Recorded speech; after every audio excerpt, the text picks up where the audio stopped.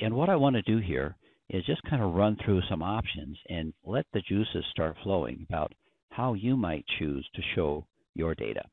So in this first black traverse, we said, let's throw everything above the line for the tangents, and I split them on the curves. This next one, the blue one, I said, let's make everything above and below. So just like we split the curve labels above and below, let's split the line labels above and below. Let's take a look at how we did that.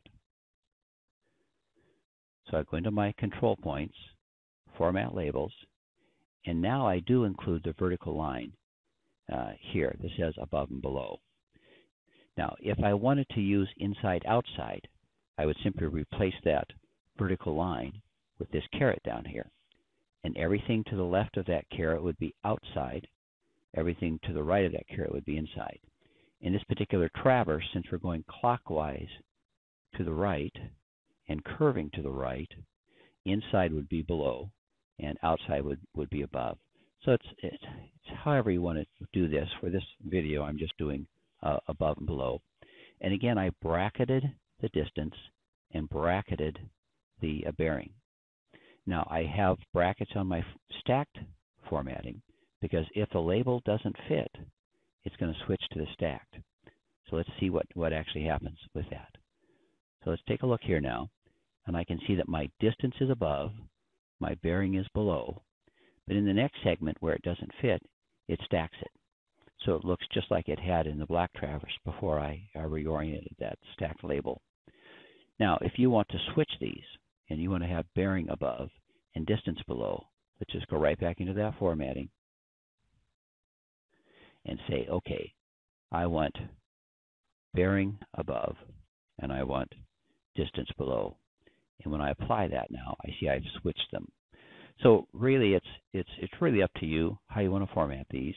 Once you get it set the way you want, use the Save Settings option and either override an existing setting or create a new one.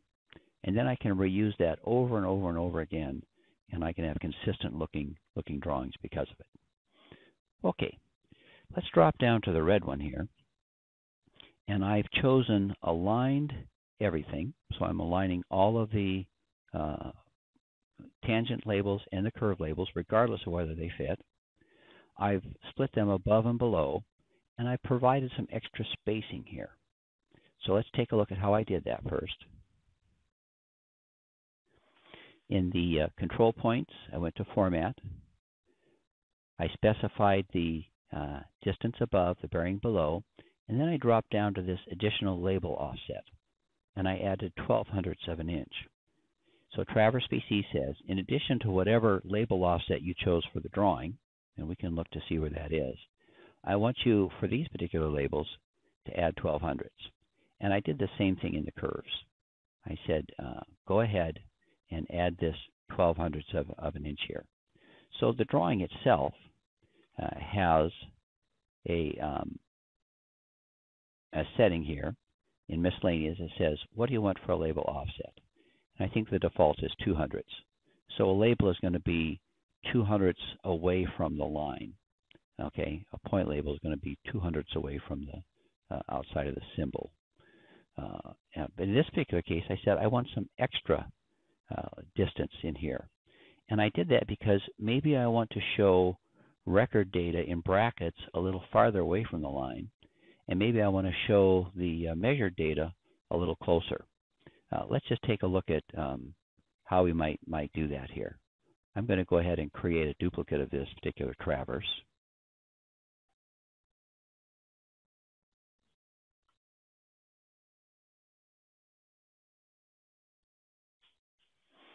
And you can see it draws it right over the top of it there.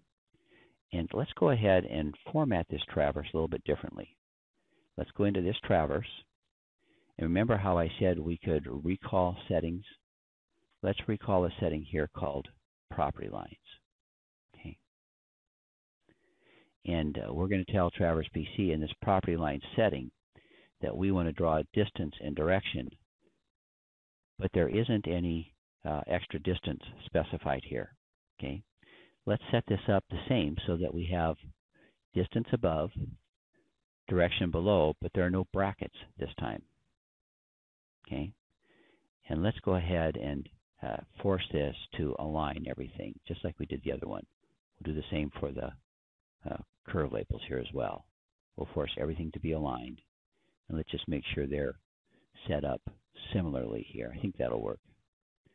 Okay, let's go ahead and apply this. Take a look at what we did here now. This is just kind of fun. You can see that I now have my measured distance and direction in black, and those labels are close to the line. I have my record distance and direction in brackets in red, farther away from the line. So I just combined record and measured data without having to do hardly anything.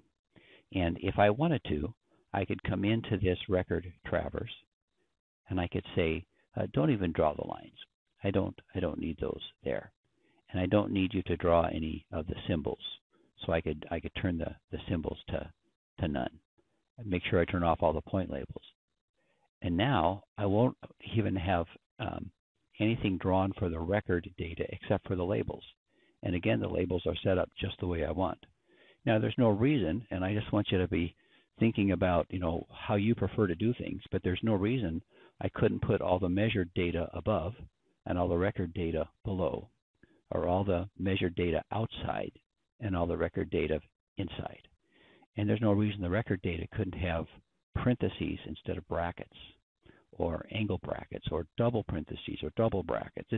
It's really up to you, and it opens up kind of a whole world of possibilities for how I might want to do that. Okay.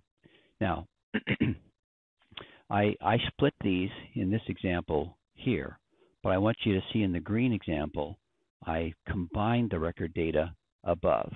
And this is why I said you might want to show the record data above and you might want to show the measured data below. Again, I can do all of this without modifying any of the text. So the text is still associated to the survey data, and any changes in the survey will be automatically reflected in this text. So my goal in this video is just to kind of show you a little bit about what you can do to format these labels. And then I think you're going to take it from here. I think you're going to say, what if I, and then try it and see if it works.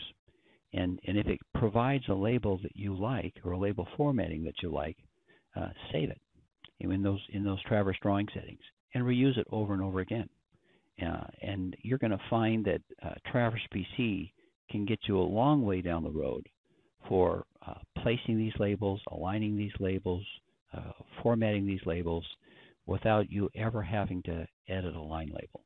And that's what we're after. We want this to be fast and fun and friendly for you. And I think it's actually, it's going to replace that tedious part of the drafting with a kind of a gee whiz, wow, look at that. And I didn't have to go in and spend my afternoon doing all that labeling. So enjoy this, have fun with the line label formats, and make sure you send us a picture of your plats and your maps, and we'll put them up on the website.